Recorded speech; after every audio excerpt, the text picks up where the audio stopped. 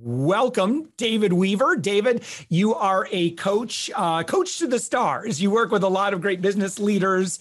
You are, in your words, a human optimization coach. David, thank you so much for joining us. Yeah, thanks for having me, Josh. Yeah, so go ahead and describe your work and who you work with, what you do, and let's meander and find out how we can bring some value to our listeners here. Yeah, so I work with business owners to help them create both a personal life and a business that they love. You know, I found so many times we get into business and we go down this road, we're really passionate about this thing that we're creating. And then we find ourselves maybe in this place where we're not actually really that happy with how our life has turned out because we're so caught up in the thick of everything. And so I love helping people slow down, take a look at what's most important, and then kind of rebuild that to have it be something that, you know, they actually really love, both aspects. Well, but wait a minute. What about, back in the day, I said, well, I'll be happy when I'm making more money. What have you found in that context? Yes, thank you. That's actually one of my favorite things to talk about, which is this idea of creating for fulfillment or creating from fulfillment, right? And so you can see the difference there. And like, if I'm creating for fulfillment, then the bar is always moving. Like you just said, oh, well, if I just make this much money, then I'll be happy. If I just can do this, then I'll be happy. And so kind of digging back down into the root and seeing like, well, what's really going on underneath here that's making us chase at this thing, because we actually have the power to choose right now to create from fulfillment. Yeah. One thing I know that you, in terms of people coming in, you're just kind of looking at some of the work that you've done. So to our listener here, if you find yourself stressed out, overwhelmed, burnout, well, that's pretty much, well, maybe I'm projecting a little bit, but I think that's a lot of people. Is that your observation as well? I mean, we all get that way, right? And so, and that's okay. I don't want to say that's a bad thing, but what's right. Your whole take on, getting stressed out and burned out and that sort of thing? Yeah. So, I mean, I think as like human beings, we're really good. And you guys have probably all heard this before, but like, we're really good at run away from the tiger, the acute danger, and then deal with that stressor and then kind of reset and go back to life. But when we have that like tiger constantly, day after day after day, that can cause a lot of problems and like, can manifest in all sorts of health issues. And so really, I do believe that we have the power to transform those things. And something that I think is a worthy thing to strive towards is to become as untriggerable as possible. Wow. So in other words, hey, Tiger, that's what we want to get to. Yes. Wow. So yeah, I think like one of my favorite exercises is just to like write down everything, that triggered you this week. And then, maybe you can't do it so well in the moment, but you can go back and look at like, just with curiosity instead of like judgment and like, interesting. Why did I get so upset about that thing, and begin to be a little bit more reflective. And then that's like the first kind of step in towards being able to transmute those triggers that are coming at us. For sure. I think any time that we can kind of go third party on ourselves and kind of become the scientist and even doing that, I know like with your brain and treating your brain as, hey, brain, why are you getting so worried about that thing? That's interesting that my brain is responding in that way, right? So we start to build this distance so that we're not the experience that we're having, that I'm actually kind of becoming, this observer of what's going on and how I'm responding. That alone is like so helpful to not identify with the trauma that you're experiencing. Right. And one of the ways that we can talk to ourselves differently is, instead of saying, I am triggered, I am anxious, is to say, I am feeling triggered. Yeah. I am feeling anxiety, right? So we're not self-identified as now like, I am an anxious person. No, we're like, I'm feeling anxious about this thing. It's a totally different place to come from. Yeah, I don't forget what book it was. Or something I was listening to a podcast or something, but they were talking, again, and I've heard this many, many times, but, be very, very, very thoughtful about anytime you utter the words, I am. Because it's like whatever you say after that is, you're manifesting, without even getting too woo woo. It's ownership, it's identity. And listen, so there's kind of like there's the lead chains, but then there's also the gold chains. So you want to be careful even about the I am and the statement that you might say, I am a dad, I am a mom, because there may be a time then when you're an empty nester. And if your identity is wrapped into I am that, and for whatever reason, that changes a little bit, it could be very unsettling. So there are good. So I like that concept of like, the lead chains, but also gold chains. Be mindful. And I like, maybe not using any labels, but that I am having an experience. I am experiencing this. I am feeling this, but that's not who I am. I don't know. And then, so it's like, now it's like, I am nobody. I don't know. I'm just kind of just this thing experiencing all these things. Yeah. I'm Josh. I'm David. Yeah. And that's enough. And that's okay. And I do all these things and I'm involved in all these experiences. Yeah. But you're right. Yeah. I think it's very easy to get caught up in one of those things. And yeah, what happens when it goes away? Yeah. What does that mean? Yeah. Yeah. One thing I know that you work with folks who find themselves feeling like they're constantly in response mode. That's really easy to do. So we stop being the creator and we're just constantly putting out fires. How can we shift that out of that, doing that quite so much? Yeah, one of my favorite exercises that I love to give people is to basically take planning and flip it completely upside down. So, and a lot of times we have weird feelings about planning too. We're like, oh, planning feels like work and it feels like I'm putting myself into all these little boxes. But I actually think that planning is one of the ways that we can create a lot of freedom in our lives. And so, but typically how do we do it, right? We're like, okay, well, I've got work from here to here, and then I'm going to take the kid here for this, and then I've got this thing over here, right? But I challenge everyone that I work with to flip that completely upside down and take a look at the whole month and say, what are the things that if you do these things, it makes you happy, it makes you a better person, makes you fulfilled? And we put those on the calendar for the month first. So for example, for me, like I love the outdoors, I love climbing mountains, I love being out there. So I know for me, I got to spend at least like 2 days a month where I'm like out there for most of the day. And if I do that, I'm such a better dad. I'm such a better husband. I'm such a better coach, all these things.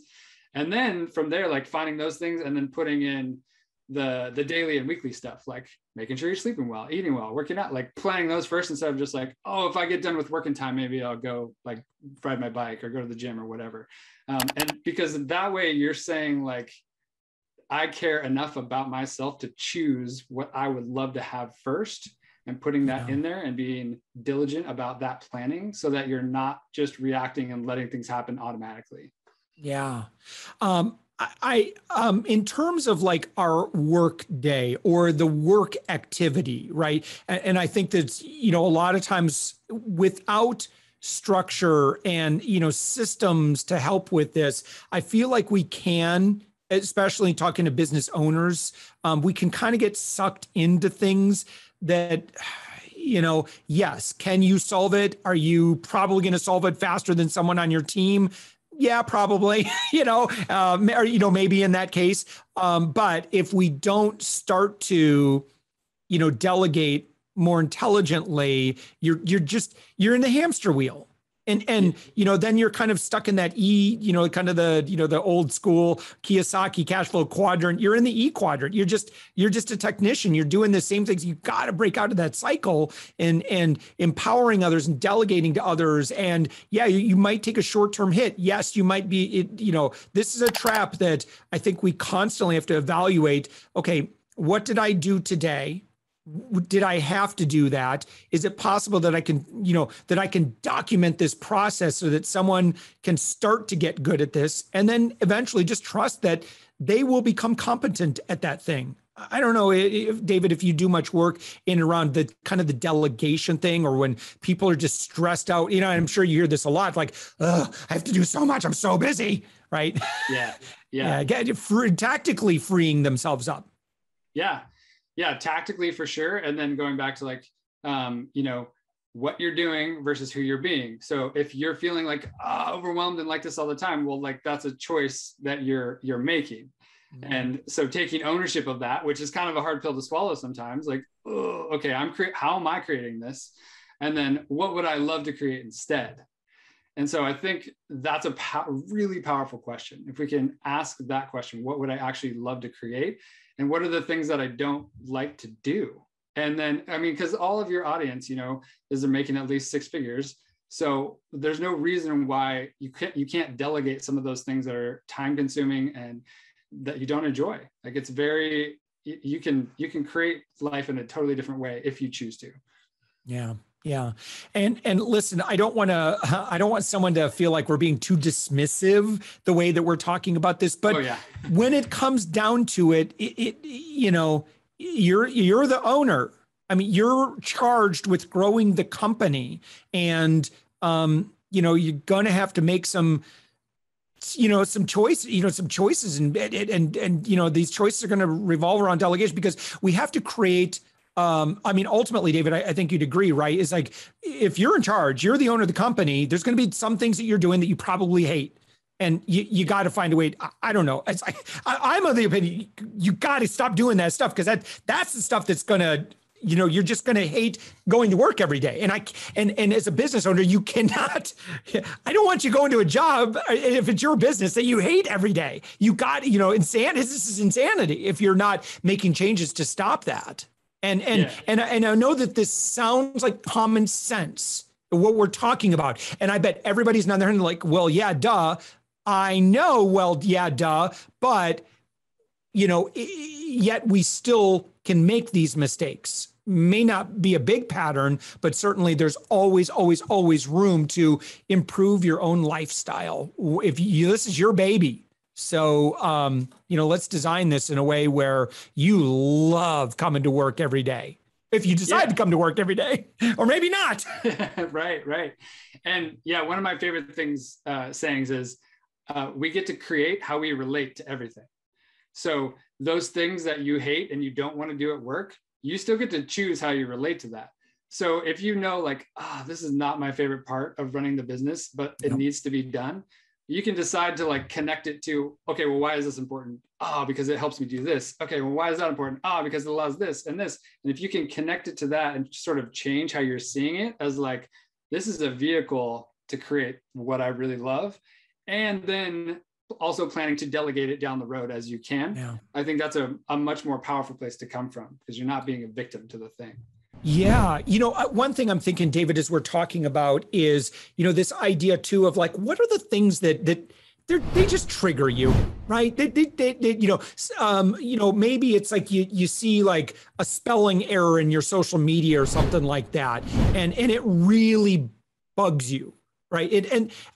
At some level, there might be some give or grace that you can have so that it doesn't. But on the other hand, listen, if this really is a stressor, or, dealing with customer complaints or employee issues or something like that.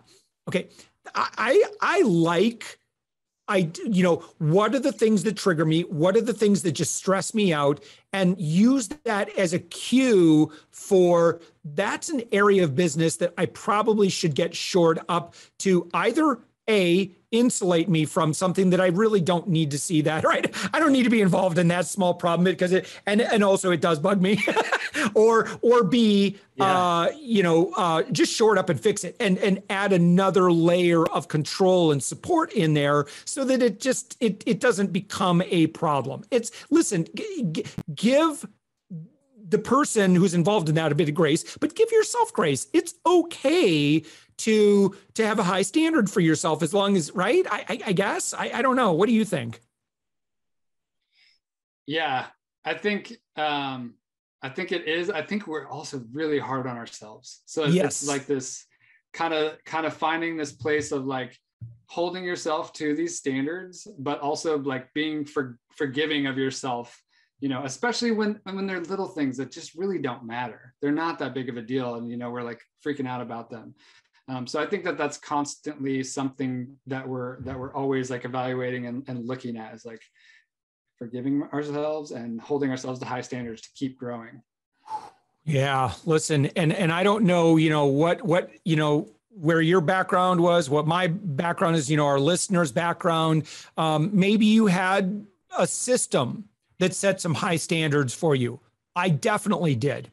You know, I had that military background, and you know, it'll stress you out because there's no room for error. You just can't afford that. That's one thing that they, you know, they'll beat into you, is that there is no, you know, there is no giving up. There is no failure in the mission. You accomplish the mission. There's that. You know, my dad certainly was, you know, pretty, you know, set a high standard for himself, and of course, you know, for us kids too. And you know, I grew up in a, you know, was also part of a church that would have very, very high, very workspace, very high standards too. Listen to if you've identified with our listener, if you've identified with anything that I'm talking about or we're talking about, do this exercise. Like, just lay down, close your eyes, and just forgive yourself. Like, and say, you know what? It's okay.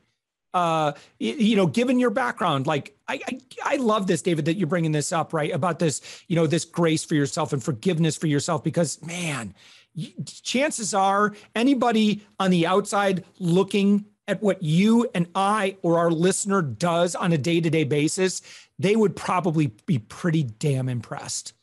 And as entrepreneurs, it's amazing what business owners and entrepreneurs create on a daily basis, and business leaders create on a daily basis. Pretty freaking remarkable. Yeah, y'all are doing like amazing things in the world.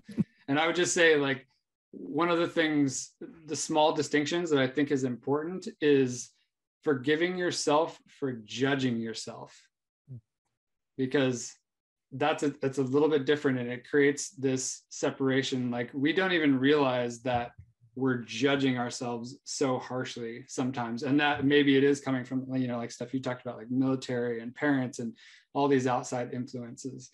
That's one of my favorite things that I love doing with people, is like going through that, looking at what our beliefs are that are constraining us, and then doing that forgiveness work is a lot of fun. Yeah. David Weaver, who would make a really great intro for you? Like, who would you love? Like, what kind of people do you love working with? I love working with overwhelmed, stressed out business owners. Well, I know a few of them. Yeah. Yeah. So your website, your website, I apologize if I didn't give this out earlier. It's davidweavercoach.com. When somebody goes there, like, what would you recommend? They're like, okay, it's great, it's fun. I like this David guy. Like, where would be a great place for them to start engaging? Yeah. So if you're listening to this podcast today, just scroll down to the bottom and shoot me a message, and just put in there thoughtful, so I know you heard on this podcast. And I would be happy to chat with you. We can talk further. For any of your listeners, I'm happy to jump on a call and just help you get some clarity. And then I also have a workbook that I created that's for like helping you discover what makes you feel alive, and like working through your vision. And because I kept running into people who are like doing this thing in the business, which is awesome, and I love, like, keep doing that, but also like, what makes you feel alive? And they're like, I don't know. I'm like, we should figure that out. Yeah. So if you want a copy of that workbook, I'd be happy to send that workbook to you as well. That's great. Great. Yeah. And so again, David Weaver Coach, and what did they click on? Just scroll to the bottom to the contact message. There it is. And in the message box, sure, throw in thoughtful. We'll let them know that you're a fan. So David Weaver, thank you so much. I really appreciate this conversation. Man, this is, I love doing what I'm doing, because I get to, thank you for the free therapy, by the way. You're welcome. Anytime. All right. Again, David Weaver. Thank you so much for having me. Yes, absolutely. You're found on the web at davidweavercoach.com. Thanks, David. Thank you.